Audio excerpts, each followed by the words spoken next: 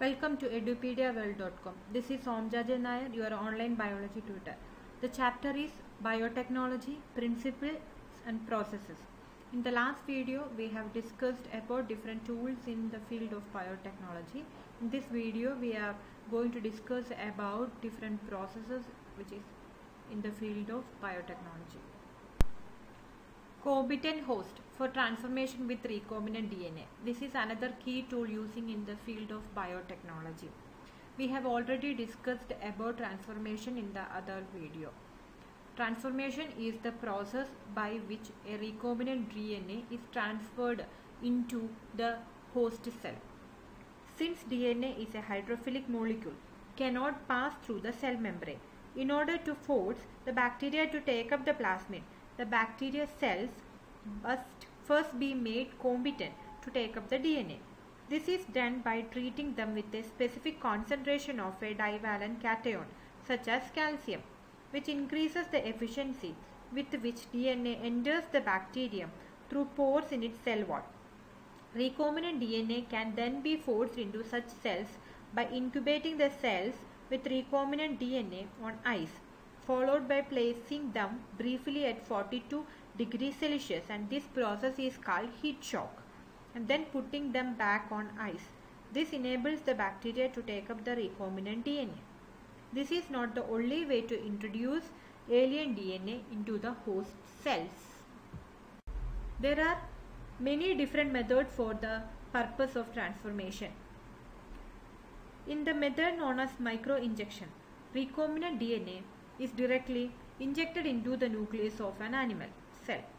In another method suitable for plants, cells are bombarded with high velocity microparticles of the gold or tungsten, which is coated with DNA, in a method known as biolistics or gene gun.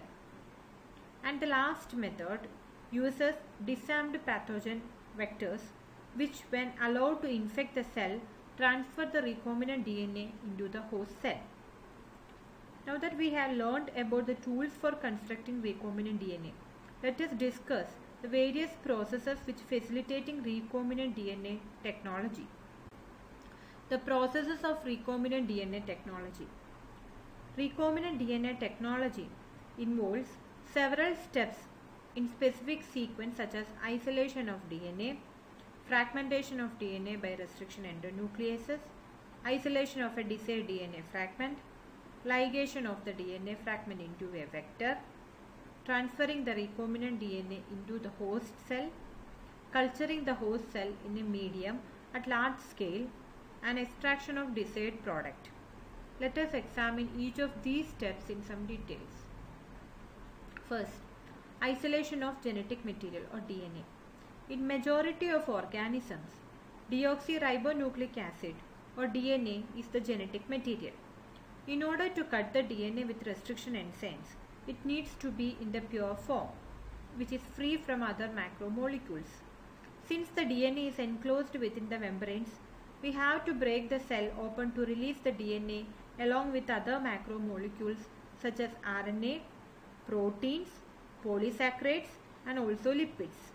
This can be achieved by treating the bacterial cells or plants or animal tissues with enzymes such as lysozyme, which is from bacteria, cellulase, which is from plant cells, chitinases, which is from the fungus.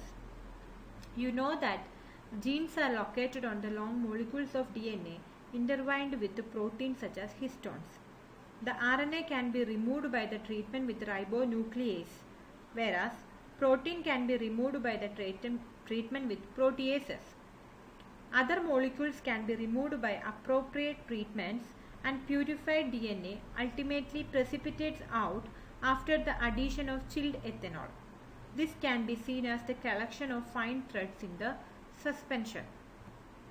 This is the diagrammatic representation of DNA extraction. Here you can see the cells are lysed using detergents that disrupt the plasma membrane.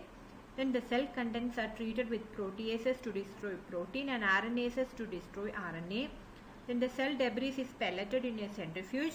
The supernatant, that is liquid containing the DNA, is transferred to a clean tube and the DNA is then precipitated with ethanol. It forms viscous strands that can be spooled on the glass rod. Cutting of DNA at specific locations. Restriction enzyme digestions are performed by incubating purified DNA molecule with the restriction enzyme at optimal conditions for that specific enzyme. Agarose gel electrophoresis is employed to check the progression of restriction enzyme digestion. DNA is a negatively charged molecule, hence it moves towards the positive electrode, that is the anode. The process is repeated with the vector DNA also. The joining of DNA involves several processes. After having cut the source DNA as well as the vector DNA with a specific restriction enzyme, the cutout at the gene of interest from the source DNA and the cut vector with the space are mixed and ligase is added. This results in the preparation of a recombinant DNA. Amplification of gene of interest using PCR. PCR stands for Polymerase Chain Reaction. In this reaction, multiple copies of the gene or DNA of the interest is synthesized in vitro using two sets of primers, small chemically synthesized oligonucleotides that are complementary to the regions of the DNA, and the enzyme DNA polymerase. The enzyme extends the primers using the nucleotides provided in the reaction and the genomic DNA as template.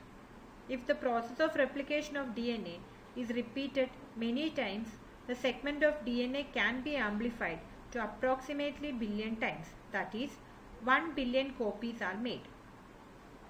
Such repeated amplifications is achieved by the use of thermostable DNA polymerase, which is isolated from a bacterium called Thermus aquaticus, which remains active during high temperature induced denaturation of double-stranded DNA. The amplified DNA fragment, if desired, can now be used to ligate with a vector for further cloning. This is the diagrammatic representation of the polymerase chain reaction. Here you can see each cycle has 3 steps. The first step is the denaturation phase. In that phase, both the strands of the DNA is separated. The second phase is the primer annealing phase. Here the primer will go and anneal to the template DNA. And the third phase is the extension of primers, and the primer is then extended by help of DNA polymerase and other deoxynucleotides. Insertion of recombinant DNA into the host cell or organism. There are several methods of introducing the ligated DNA into the recipient cells. Recipient cells, after making them competent to receive, take up DNA present in its surrounding. So, if a recombinant DNA bearing gene of interest to an antibiotic, example ampicillin, is transferred to E. coli cells, the host cell became transformed into ampicillin resistant cell. If we spread the transformed cells on agar plate containing ampicillin, only the transformants will grow.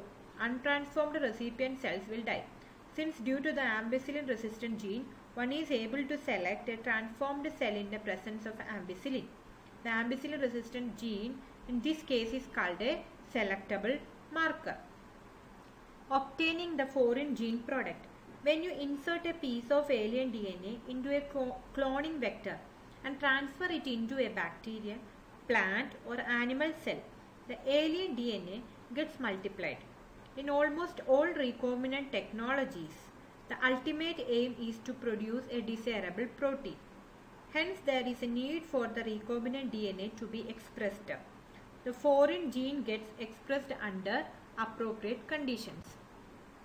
Large-scale production of the desired product. After having cloned the gene of interest and having optimized the condition to induce the expression of the target protein, one has to consider producing it on large scale. If any protein encoding gene is expressed in a heterologous host, it is called a recombinant protein. The cells harboring cloned genes of interest may be grown on a small scale in the laboratory. The cultures may be used for extracting the desired protein and then purifying it by using different separation techniques. The cells can also be multiplied in a continuous culture system, wherein the used medium is drained out from one side while the fresh medium is added from the other side to maintain the cells in their physiologically most active log or exponential phase.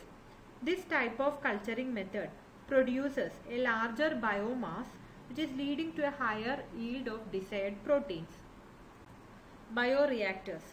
Small volume cultures cannot yield appreciable quantities of product. To produce it in large quantities, the development of bioreactors, where large volumes, that is 100 to 1000 liters of culture can be processed, was required.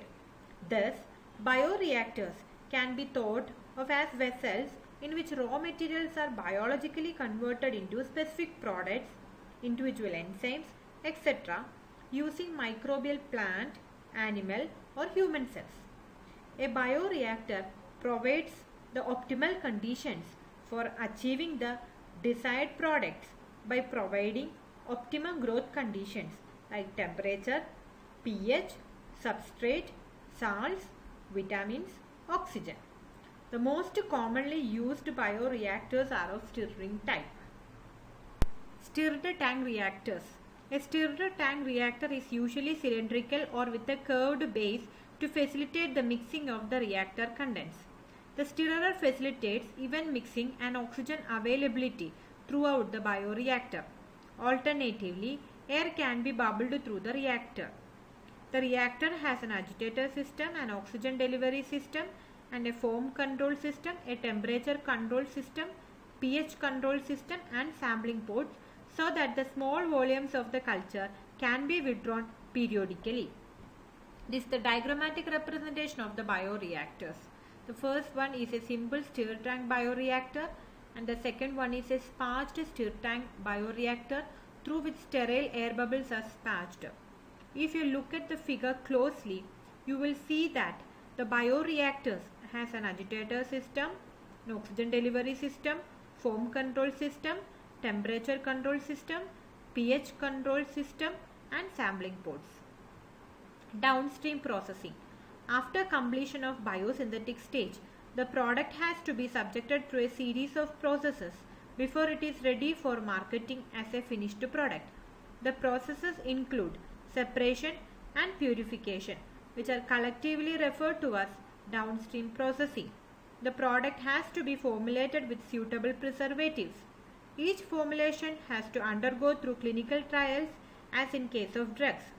Strict quality control testing for each product is also required. The downstream processing and quality control testing vary from product to product.